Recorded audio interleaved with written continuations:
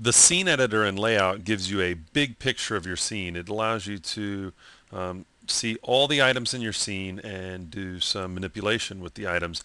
I thought what we would do is take a look at a portion of the scene editor. So what I'm going to do is come over to scene editor dropdown. Now there's the classic scene editor, but we're going to work within the new scene editor and our standard scene editor. So I'm going to open the scene editor and let's focus on the items tab. Okay, so this is going to give us a list of everything in our scene, and I thought we could kind of explore the lay of the land here in the items tab. The first thing to notice is we've got our different columns, and the A stands for active. And if we'll come back to what this is all about, but I'm just going to list everything out. And you can see we've got a check mark by everything. That means that everything in the scene is active, which means that if it's something that would render, like an object, then it's going to render when we go to render. If we turn it off, well, it's not going to be active. So this is a quick way of taking objects in the scenes and making them inactive just by coming over here, and we can say we're going to take our helicopter and we're not going to make it active. Okay, you can still see it when it's inactive, but you won't be able to see it in the render. So I'm just going to do a quick render, and we don't have a helicopter. If I make those active and we do a render, we have a helicopter. So it's a quick way of working, and that's the active column, and you just have a check mark. It's either active or inactive. You have the next column, which is your visibility, and depending on your items will depend, the type of item will depend on what your options are. For a light, we've got a little dot here. If I uncheck it, it will no longer be visible, okay, in the scene. So I'm going to go ahead and check that back. If we go over to cameras, well, we can have it so that you can't see the camera. Let me go to perspective view, and we've got our camera right over here. I'm just going to hide it so we don't see it. So what would we use that for? Well, when I'm rigging or animating and I don't need to see where my lights or camera are, well, I just hide them and lock them, and then they're out of the way. I don't accidentally select them. They don't get in the way. I get to focus on what I want to focus on. Okay, so that's a handy feature there. Now, when it comes to objects, we have different ways of displaying the object. I'm going to slide my view over here so we can see the helicopter, and we'll come over here and we're going to change it to bounding box mode. Okay, so all I'm doing is left clicking on the little icon, and I can choose the different view style that I want to work with. So I'm going to set this to, say, front face wireframe. Now, why would I want to do this? Well, again, if I'm working on an element in the scene and I don't really need to see all the other elements in, say, full texture mode, I can come over here and, well, I can hide it. Maybe I don't need to see it, or maybe I need the bounding box just so I can get an idea of where, say, buildings or this helicopter is, so my character doesn't walk into it. I have the ability to set it to any view style that I want to. Okay, and that goes for each. Each object can be independent of the view style that you have selected in your actual viewport. So that's a really handy set of options for your items in the scene. It's the visibility column, and we just have the ability to change how we're going to view our items. Okay. Next to that are our channels. So if we want to, or sorry, next to that is the lock column. So if we want to, we can go in and say, I want to be able to see the lights and have them active, but I'm going to lock them. Okay. And what that stops me from being able to do is select. I'm trying to select in the viewport and I can't select them. Now, it doesn't stop you from selecting them from any type of selection. If I come down here to lights, well, I just selected it, and we can see it's checked right over here. That item is selected. So what you're really locking when you use this lock feature is locking it from accidentally clicking on it in the viewport in your workspace. Okay, so again, when I'm rigging, I like to hide and lock my lights and cameras so that I don't accidentally select them. And this is where we would do that. Next to that is our channels column. If we want to see the channels for an item, we can just click and that little plus sign becomes a minus. We've dropped it down and we can see the individual channels for the item that we're working with. Okay. Next to that is a list of your items, lights, cameras, objects, and we've got it listed here. Now, right now we can decide how we're going to display these. If I click this title here, I can choose between sequence and we can drop it from top to bottom, bottom to top.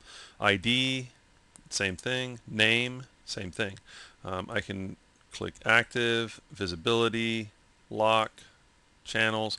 So I can choose the way I want these items displayed, in what order I want these items displayed. Okay. I can also, before I said, well, let me drop it to list view, I can also change it to hierarchy view.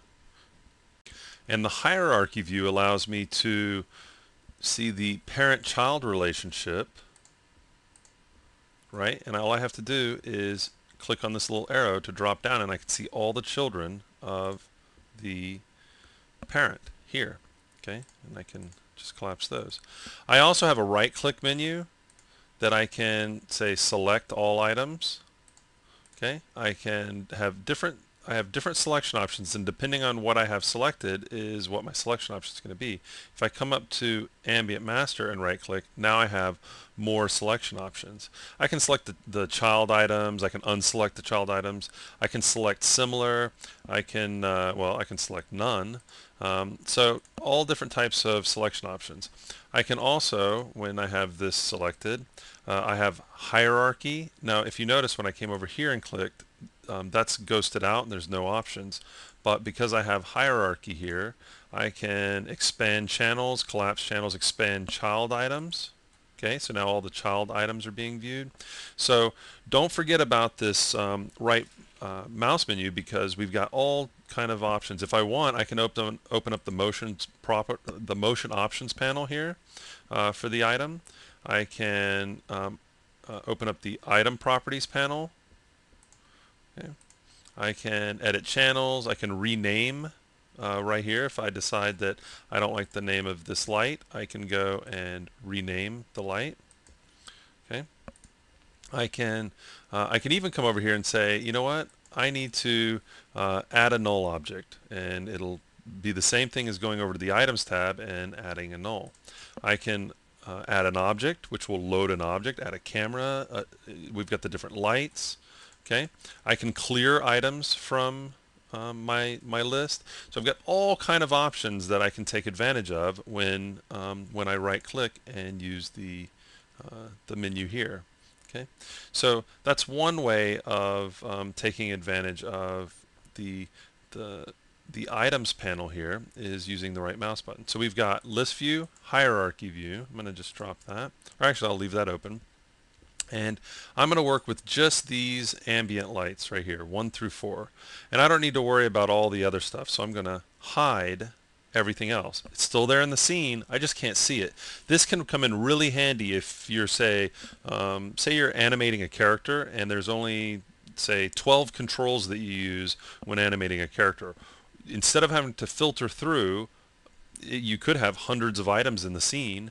You could just hide the ones that you don't need, and then I can just work with these, and whenever I'm done, I just unhide.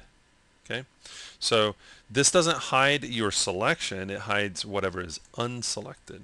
Okay, it's a really handy feature for moving around in the window. Now, I just used one of the features by accident, which is the parenting feature. If you're in hierarchy mode and you want to do parenting, I accidentally clicked and dragged and parented to an item. So like if I want this item to not be parented to this item, I'll just click it, drag it over to the left, let go, and now it's no longer a child. If I want it to be a child, I'll just click and drag to it, and now it's a child.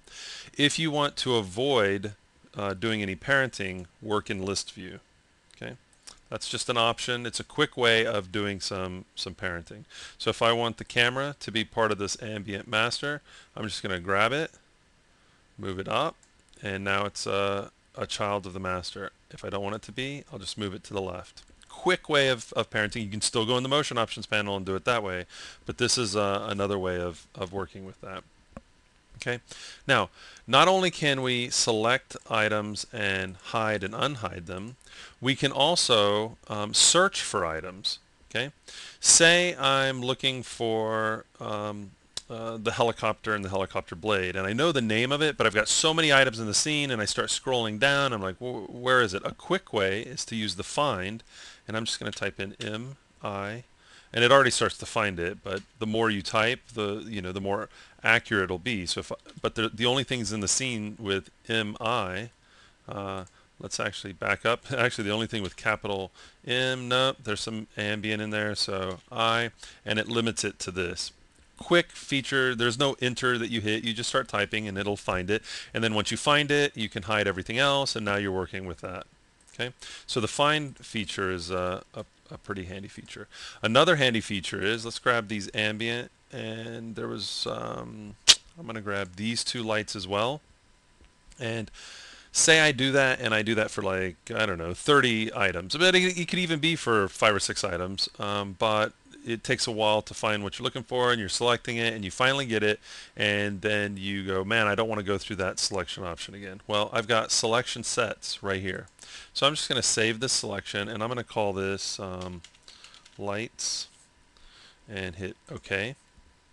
I'm going to deselect, come over to sets, and now it's in the list. There's 6 items. I grab it, hide what I don't want, then I do unhide, and then I come back over here and I can just select. So selection sets, super handy. Again, if you're going to be working on a scene, and one of the things that you do a lot when you're working on a scene is selecting items, and if you can quickly jump to what you need selected, it really does speed things up. So selection sets are key. You can also do filtering. If we come over to filtering, I'm going to go to options, and I'm going to filter something that has anything that has ambient in the name, and I'm going to ignore the actually I'm going to ignore the case, and I'm going to enable filtering, and you can already see it starts to filter. Okay, I can save this filter. Just going to give it a name for future use, because I can have as many filters as I want. Again, it's just another way to gain control over working with the scene editor and displaying what you want displayed. And I'm going to go ahead, I'll leave enable item filtering on, and I'm going to close this because I can always come up to filtering and disable it. I can also create filters for channel filtering as well as item filtering. Okay, so this is just a brief look at the working with the scene editor in the items tab. It's just so that you can gain full control over selecting and viewing what's in your scene, which will definitely speed up workflow and allow you to only work on the items and see the items that you want to see, and of course display or lock the items that you want to, including channels. Okay, so again, just a brief look at the items tab in the scene editor.